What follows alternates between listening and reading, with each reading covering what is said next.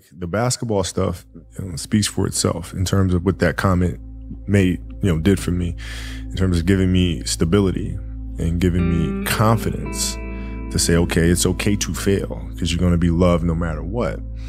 And that doesn't just mean basketball. That means anything in life. That means writing. That means being an entrepreneur. That means having the confidence to go for it. And I've seen too many parents do the exact opposite, and it terrifies children. And children become paralyzed by their own fear because they don't have that security blanket of love and comfort. What I try to do is just try to be still and understand that things come and go. Emotions come and go.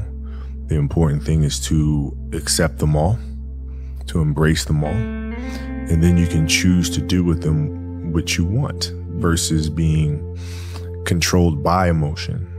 A lot of times I've seen players, even myself, when I was younger, being consumed by a particular fear, and to the point where you're saying, okay, it's not good to feel fear. I shouldn't be nervous in a situation like that. And it does nothing but grow.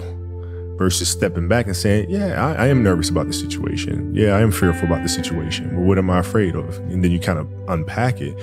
And then it gives you the ability to look at it for really what it is, which is nothing more than your imagination running its course. You think about game-winning shots or game-winning free throws, and people go to the free throw line and they're nervous about it. Well, what are you really nervous about? If you unpack that, okay, you're nervous that you're going to miss the shot. All right, so you missed the shot, then what happens? People are going to be embarrassed. You're going to be embarrassed because thousands of people, millions of people see you miss the shot. All right, and then what? People are going to talk bad about you. Okay, right? And so you're looking at it and go, are those things even important?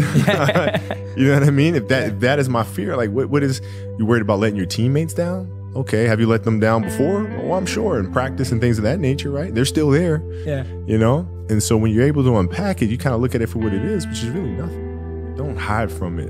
You got to be able to look at it and, and deal with it head on.